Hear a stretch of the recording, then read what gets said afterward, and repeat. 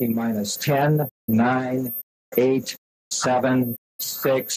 We go for main engine start. We have main engine start and the ignition and liftoff. Liftoff of STS-7 and America's first woman astronaut. And the shuttle has cleared the tower. We're celebrating a woman who broke barriers in space and in physics, and who also had a love of wearing Levi's 501 jeans. I'm Tracy Panic, historian at Levi Strauss & Company and director of our archives. 40 years ago, Sally Ride made history as the first American woman in space. And this year, we celebrate another first, the 150th anniversary of the 501 jean, the Levi's that Sally also loved. In photos of her growing up, you can see her wearing blue jeans. There's one where she's surrounded by her family, and Sally is dressed in a pair of Levi's. Sally was very fortunate to grow up in a stable, loving family, and both of her parents encouraged her interests, whatever they were. They didn't see any barriers to being a girl. So as a kid, she played every sport you can imagine, but ended up focusing on tennis. One of the people that Sally met when she was competing in tennis was Tam O'Shaughnessy, who would later become her lifelong partner of 27 years. She was very smart, and then when she got to college, she really found what she loved. She went to Stanford and got a PhD in English and physics. And in the 1970s, for women studying hard sciences, this was a rarity. Studying physics at Stanford with very few women in her class. She'd walk into a classroom and be surrounded by guys. But she did have one physics professor, and he suddenly says, "What are these ladies doing in my class?"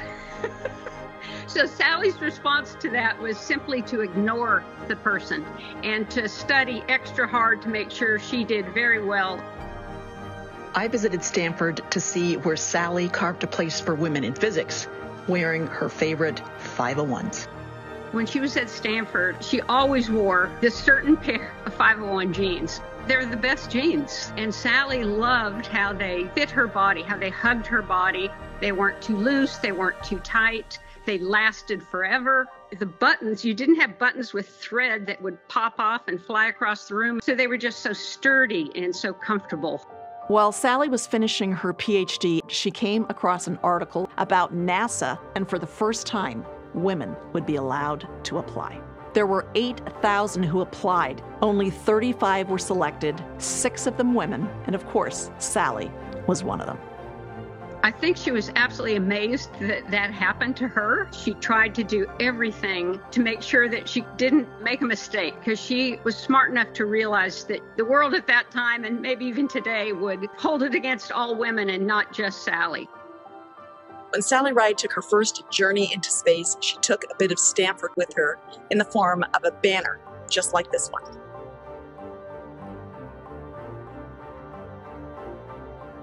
She was comfortable in her own skin and in her Levi 501s, all beat up, and she'd worn them forever.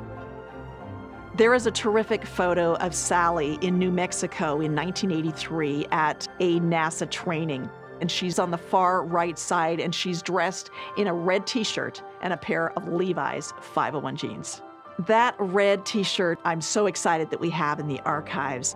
TFNG stood for 35 new guys. That was the number of astronauts in her class when she started training. The 501s that Sally was wearing in that photo, sadly, are not around anymore, but we made an amazing reproduction to make them look just the way Sally would have worn. By the time she was wearing this, she'd worn it so much that the knees were blown out. She loved them, and she wore them her whole life. Sally Ride died in 2012 at the age of 61. One of her lasting legacies is her foundation that she co-founded with Tam, Sally Ride Science, which encourages young women and girls to get into science and math. Many people think of Sally as only an astronaut, but she was so much more. She was a physicist, she was a science writer, an athlete, and a champion for science, technology, engineering, and math education for young people. I would like her to be remembered for all of that. Levi's as a brand represents comfort, quality, and a sense of confidence. Sally Ride represents some of those same values. She was also somebody who was willing to work hard, just like a hard-wearing and lasting pair of Levi's. Thanks for joining me for another episode in the Levi's Archives.